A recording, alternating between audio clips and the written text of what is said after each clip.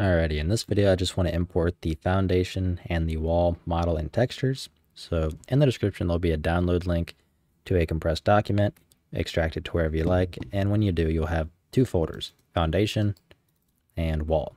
So we're going to go ahead and bring those both into Unreal Engine.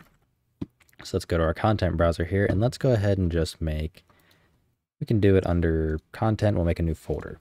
Let's do new folder, I'm going to call it tutorial. Inside of that, I want to make another one called assets. Now inside of assets, I want to drag both foundation and wall directly in and simply import all. All right, let's go ahead and check those. Let's check the foundation first. I haven't actually checked to make sure the collision's correct. Let's see, how can I view it?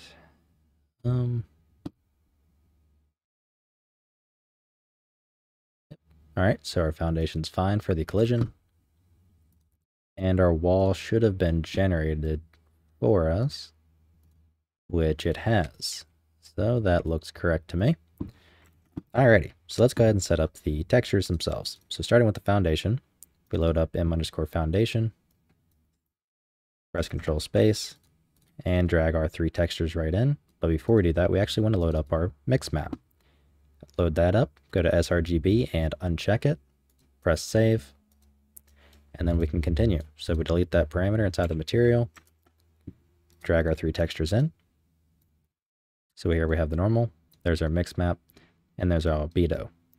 So we connect our albedo to base color, normal to normal, and then for the mix map, red to occlusion, green to roughness, and blue to metallic. Then we'll go ahead and hit save. And we're going to do the exact same thing, but for the wall. So let's open up our wall. Textures, open the mix map, uncheck sRGB, same thing as always, and then drag our three textures right on in. Same exact thing, albedo to base, normal to normal, red to occlusion, green to roughness, and blue to metallic. Okay, once we have those, we can view our wall. That looks fine to me. And view, whoops, that is the material.